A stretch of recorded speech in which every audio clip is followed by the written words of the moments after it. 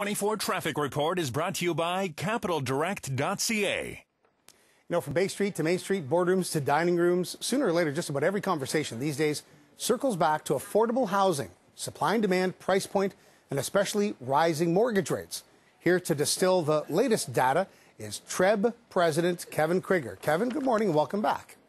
Good morning. Thank you. Well, let's recap and begin with GTA September sales compared to August and year over year. So looking at, obviously, volume, we've seen a substantial decline in overall volume from September of 2021. So we are coming off of effectively a record year, but at the same time, a 44% reduction in overall sales volume obviously is substantial. One of the interesting elements, obviously, to look at is also the number of new listings.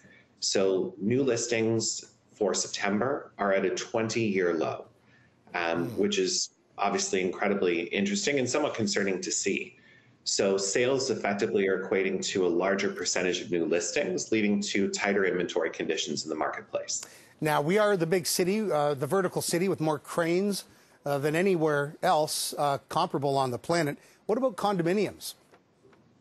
So condos generally have obviously fared better in this period of adjustment, largely based on their more affordable entry price point. So we've certainly seen more activity in the condo space as opposed to the freehold space. And that's sort of evidenced by the difference in the home price index increase versus the average price decrease that we've seen. Yeah, how does the MLS HPI, the home price index, sort of, that formula factor into just about everything, including, comparables in neighborhoods?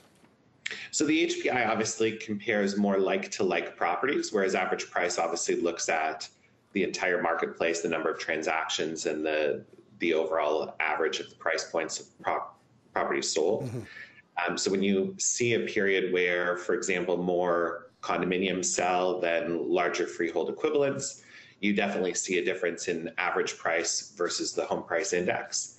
So the HPI gives a more robust review of property types as part of the classification. And thanks to Chopper24 for those great live pictures of the city.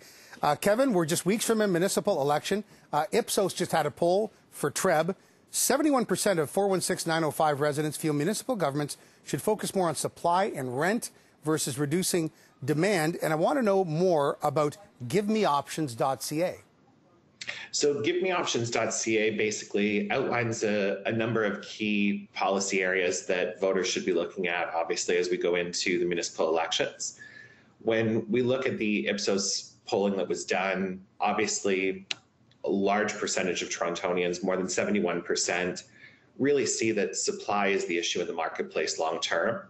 And despite focus at a number of levels of government on demand suppression policies, we see that they haven't worked. So certainly looking at opportunities and potential policy objectives to increase supply is really going to be the key discussion point on a go-forward basis. Kevin Crigger, the president of TRREB, the Toronto Regional Real Estate Board. Hey, where can people reach out to you for more? At TRREB.ca. Kevin, always a pleasure. Thanks so much. Thank you. Sonia, it's over to you. George.